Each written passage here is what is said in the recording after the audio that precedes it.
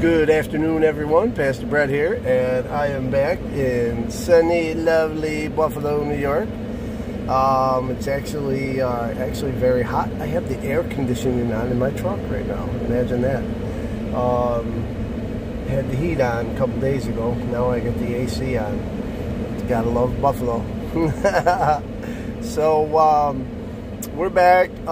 John is back. John is visiting his parole officer right now, and I'm waiting for him. I have to wait while he's there. When he's done, then I'll take him back to the house and let him, get settled in his new apartment. And thank the Lord for His grace and mercy. Hallelujah. Thank you for your prayers. Had a safe trip, long drive, but it was a blessing. I'm thankful for the privilege of being able to minister to someone's needs.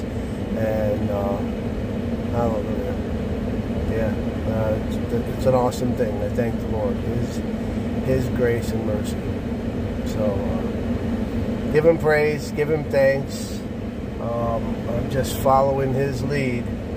When I asked the Lord years ago how I was to operate in this ministry, He told me to watch Pastor Bob.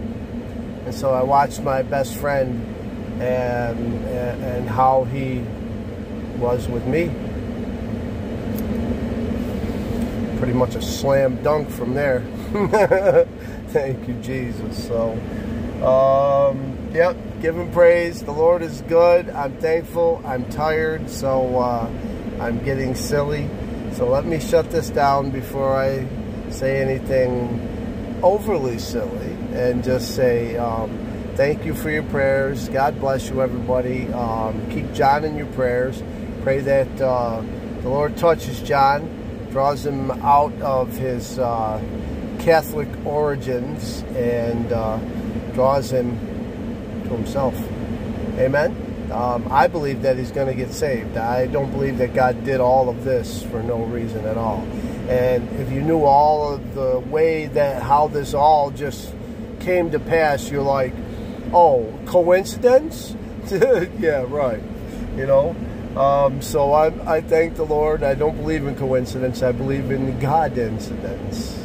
So the Lord does this. He does this, and it's the Lord's doing, and it's marvelous in our eyes. Amen. I thank the Lord for everything. I thank the Lord for you. God bless you. Thank you for watching. Have a great day, and we'll get back to you more teaching, and we're going to have a Bible giveaway this weekend. So, hey, God's best to everyone. Have a great evening in Jesus' name.